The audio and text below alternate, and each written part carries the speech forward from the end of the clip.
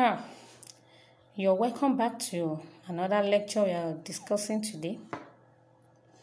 Our topic now is ASPERMIA.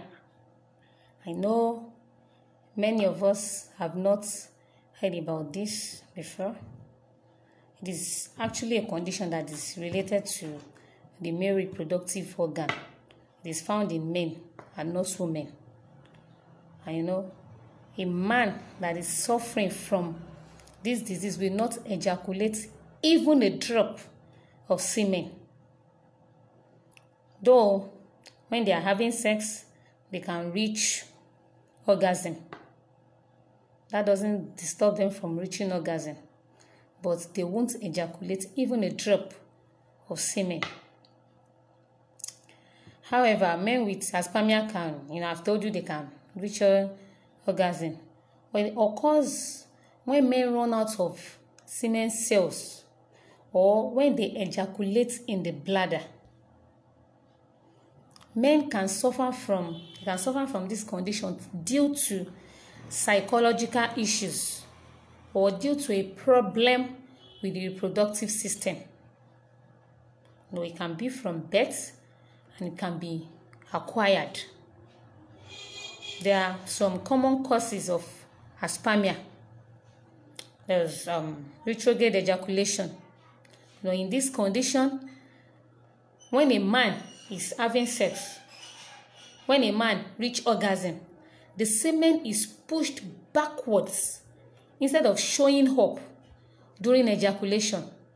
Instead of a man releasing the semen, it goes back.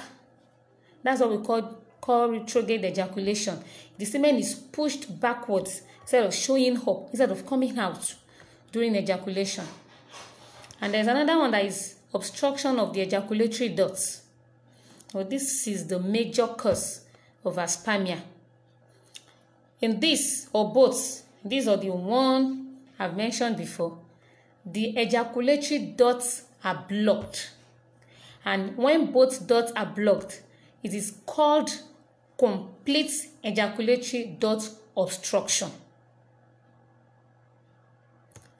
This, I've told us, is the major cause of aspermia.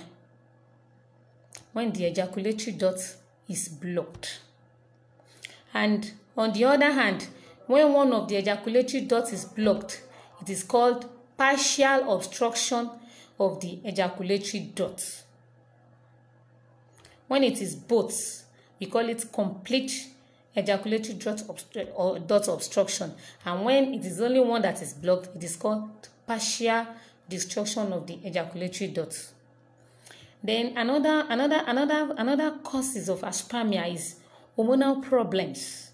Pituitary hormones are necessary for the production of sperm. So if they are not released at all or released at low levels, then the testes will not produce sperm. Also, people who take steroids or injections are more prone to these hormonal imbalances, which decrease sperm production. Then another one is testicular failure. This is the inability of the testes to produce sperm from their epithelium. It can actually happen at any stage, and it occurs when the testis lacks the cells that make up semen. So that's when we say the testes are failed. Then there is another one that is varicocele. Varicocele is the presence of dilated veins in the scrotum. Veins dilate when their blood does not flow properly from them. This further forms a pool of blood in the scrotum, which ultimately affects the rate of sperm production. Then there is another one that is genetic abnormality. In a few cases, a genetic defect that arises due to abnormal adoption of chromosomes can do this. Plus, there are a few unexplained abnormalities that can do this. Then another one is therapeutic cancer. People who have chemotherapy, that is cancer treatment, and people who have surgeries can develop aspermia over time due to the side effects of the chemotherapy and the surgery. Then there is another one that is pesticide toxin exposure. Pesticide toxin exposure. As in a few cases, harmful toxins enter the system and cause a decrease in sperm production. Let me repeat this. I said in few cases, harmful toxins enters the system and cause a decrease in sperm production. You know, aspermia does not show any painful signs or symptoms. It does not give, you don't feel any pain, you don't have any symptom. The only way you can be informed of this ailment, of this condition, is during sex only. That is the only way you will get to know that you are suffering from aspermia. So when you know that you had sex, you didn't release semen even after you have reached orgasm, it is better to go for checkup. Or if you're already going through this and you have been treating for a long time with no solution, you can visit us, you can call us or send message to us either through text message or WhatsApp. Or if you want to speak with a doctor, you can get in touch with us through this number 08104607130.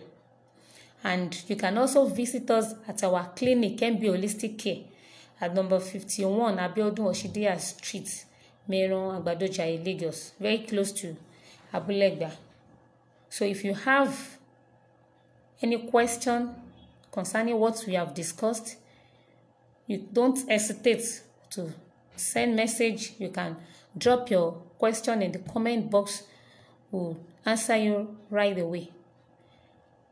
And don't forget to share this lecture so that many people can benefit from it. You might be helping someone. So don't forget to like and share the lecture. And you can also follow us on our other social media platforms. On Instagram, Embee Holistic_Care. On Twitter at Embee Care. So you can follow us on our other social platform, the one that you know that you're okay with. You can follow us, and if you have any further inquiries, you can call that number that I've mentioned. See you next time. Bye.